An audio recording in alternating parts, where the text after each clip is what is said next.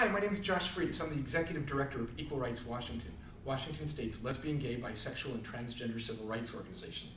Since I don't know how to edit a video, I'm going to try to do this in just one take. Some people are asking, why should we vote this year? I want to tell you, it's every bit as important as voting last year when we voted to uphold Washington State's domestic partnership law by approving Referendum 71.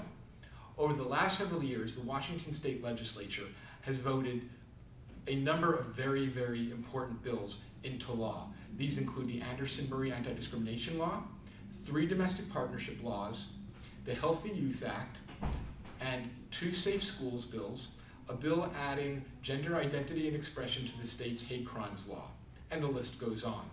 But we're at risk of losing the equality-minded majority in the Washington State Legislature if you don't vote for equality-minded legislators. So that's what we need to do this year. We need to vote, and we need to tell our friends and family members to vote for equality-minded legislators. In addition, there are a large number of measures on the ballot that could cripple the state's ability to fund critical programs like HIV, services and prevention, and a couple of measures that could help.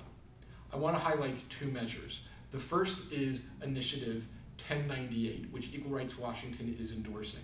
This measure would provide critical funds for healthcare and education, and we're particularly grateful to the authors of 1098 for making sure that it was fully inclusive of registered domestic partners. The other measure I want to highlight is Initiative 1053.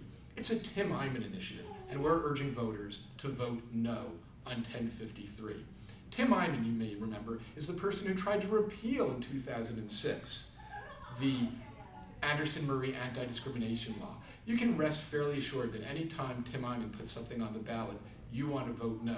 But this one is particularly problematic because it could result in the slashing of AIDS, HIV, services and prevention programs, and other critical programs in Washington State. What can you do? Well, first of all, when you get your ballot, vote. To find out who is an equality-minded legislator, you can go to the Progressive Voters Guide online, or you can go to the Equal Rights Washington website, where you will find our endorsements. Thank you so much, and we look forward to seeing you vote and telling your friends and family to vote in this critical election year. There's a great deal at stake.